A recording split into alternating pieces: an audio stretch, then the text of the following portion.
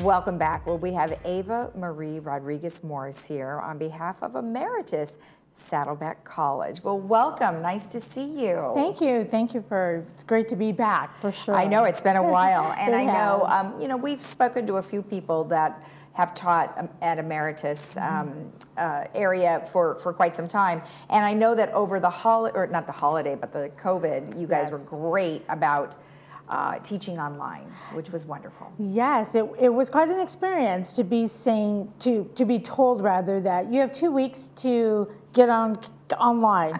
And you're like, what does that mean? Right. But it really was a great experience. And I think for my classes, because I teach art history, it actually helped because the students were able to have the image up close and really explore the details of it, which was so nice. Well, yeah, and then also they didn't have to leave, and they could stay in the comfort of their own home. So I think it's really a whole new world for those who were online, huh? And we didn't have to leave; we could stay at our home for us as instructors. It was kind of nice. But now you're back in teaching in the classroom. Yes. Okay, and you said you teach art history. I do. And how long have you been doing that? Well, I've been at Saddleback College since 2014, and I started with the Emeritus in 2017. Oh, okay. And I have to tell you, I love teaching the Emeritus. I don't think I'll go back teaching on campus. But it's been a wonderful experience, and I don't really consider myself teaching, more as sharing. Okay. Because our students have such wonderful, diverse experiences. They're very well traveled, and it's wonderful when we can look at a work of art and they'll be like, oh, I saw this. And you know, the experience of seeing art in person is so different than seeing it in a picture or in a book or on a big screen. Right. Now, have you always loved this? Is this what you did in college? And no, I actually fell into art history. I went back to school late, so I was a single mom with 2 kids going back to college at UCI, and I was taking history classes, and they said, oh, you better find another class, because if you don't take 12 units, you're going to lose all your financial aid. Oh, heavens. So I'm like, oh my goodness. They said, oh, you can take any class at UCI. Well, I'm not going to take classes that are going to jeopardize my GPA, so I'm trying to find the easiest one. It didn't work. But I found the only class that fit into my schedule, being a mom, and that was on Greek sanctuaries. Oh, interesting. And I thought that it would be an easy class. My dad's a pastor. I've been in sanctuaries my whole life. Greek history, how hard can that be? I'm getting a history degree, right? Oh, exactly. You know. I think you misinterpreted that one. I sure did. But it really just opened my eyes to the visual and the history and that beautiful marriage of art history. And then the rest is history. No pun intended. No pun intended. Well, let's talk a little bit about Emeritus and, you know, what are some of your common goals? Well, we have our 4 pillars, as you see behind you, to be academically rigorous, mentally stimulating, socially engaging, and health improving. Right. And we use that as a foundation for all our Emeritus classes.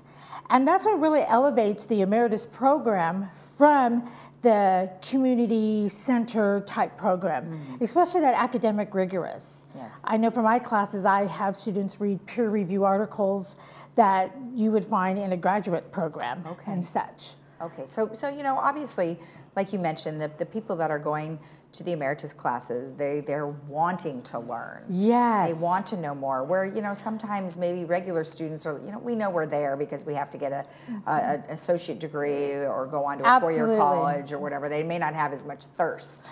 And that, I think that is the difference, is teaching students that have truly no motivation to come to class except they love to learn. Yeah. You know, these are lifelong learners, and it does make a huge difference. Probably all the way around, obviously for you and for the student, because you love the fact that they love what they're doing. Exactly, so. and I love what I teach. Yeah, big difference. Exactly. Big difference. Exactly. Now you do art history, but there's lots of different classes that are taught here in Laguna Woods. There are. In Laguna Woods, you have a lot of different art classes, as you can see in, again, the slide behind you. We have photography, film as literature, health classes, as you can see, with the posture and flex. I mean, and then more to come as we are still continuing to open up and offer more classes in person. Right, right. How old do you have to be to participate in the Emeritus classes? Well, technically, you have to be over the age of 18 and in California. Oh, That's like the overall rule. Okay. So really, everyone is welcome okay. to the Emeritus classes, okay. which is wonderful. They're free of charge? They are free of charge. Wow. And some of our, well, I would say most of all of our instructors are highly qualified, and so you're getting a lot of bang for no money. Well, right, yes. right. So then, just to kind of understand the way that it works. So many of the teachers are teachers. They are certainly certified teachers, right? Yes. Yes. Okay. Now, and then does fundraising help pay for Emeritus? No, this is all through the state. Oh, gotcha. I mean, so that's why it's even more of a benefit, and also why anyone in the state of California technically can take an Emeritus class. I see. Only in California. Yeah, only in California. I think they need though. Emeritus in other states. Yes. You know? Maybe they do at some places. Well, something similar. Well, our program is one of the flagship programs. Got it. In the country. We service over 10,000 students overall. Okay. And so we offer a lot of different classes. Oh, yeah. So which is fun. Oh, yeah. Well, let's talk a little about some of the things that you do. You teach art history, and so you have something called, what is an eye workout? I love it. An eye workout is a lot easier than a full physical workout, yeah. But one just as beneficial. So in my classes, we use, or I teach a language, and it's the language of art, which is really about the formal elements. So when I say formal elements, I mean like color, line, shape, light, balance, so that when the students look at a work of art, they're able to articulate what they see using these formal elements. Okay. And so that's just a small example of some of the works of art that we've had these eye workouts, because it is all about your eye. Right. And it can be a very engaging conversation. So we've had discussions on paintings for over an hour. Oh. And I finally have to say, we have to move on. Yeah. Love all your comments, but see, that's great. Yeah. And because one thing I love about art history, and then especially this exercise or this activity, is that art is whatever it is to you. There's no right answer and there's no wrong answer. And I was taught that at UCI, and I love that, because as long as you can support what you see, it's what you see. Right. And so I'm not going to say it's wrong, because it's what you see. Right. An example was a painting that I've studied over 10 years. One painting I've studied over 10 years. I use it in every one of my classes. All my students know it's coming. And I actually learned something brand new from one of the students last week. Okay. That's what I love about art. It's so great. Now you do a series, like a distinguished guest lecture series. Yes. All right. So let's talk about how that works. It's a Zoom class. It is a Zoom, and this is an Emeritus tradition. Okay. It's the Dorothy Marie Lowry Distinguished Guest Lecture Series. All right. That's a long title. And so we have this. Actually, this is my first year being the moderator of the class, and we have had speakers from New York. We're going to have speakers from Canada, South Carolina. Okay. The Getty will be joining us as well. Just from all over the world. We're having on St. Patrick's Day the department chair of Irish Studies from Boston College. Isn't that interesting? So looking forward to him, and he's doing the harp as an iconic symbol. So that'll be lots of fun. Now, do you need to be a student to be able to access this Zoom? You do. Okay. So on the previous slide, it did have the registration number, the ticket number that you can join, and there's the website as well for people who may be interested. Great. And we have a new subject. Every week is different. Okay. All right, great. Now let's talk about one last thing here. Sure. The adoration of the mystic lamb.